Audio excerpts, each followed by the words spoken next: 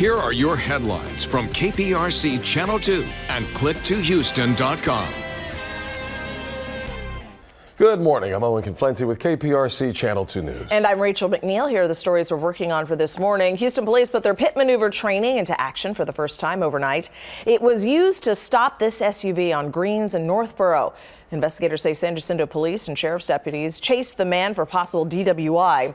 HPD used spike strips on the truck, but it kept on going with shredded tires. The man later stopped and was quickly arrested. Today at noon, during a news conference, several Hurricane Harvey victims and organizations will urge Mayor Sylvester Turner and Houston City Council to do more with the recovery process. The groups say that the lack of funding has stalled repairs to their homes that were damaged in the storm, leaving tenants and homeowners stuck in unfit living environments. Channel 2 weather today, sunny skies with a high of 64.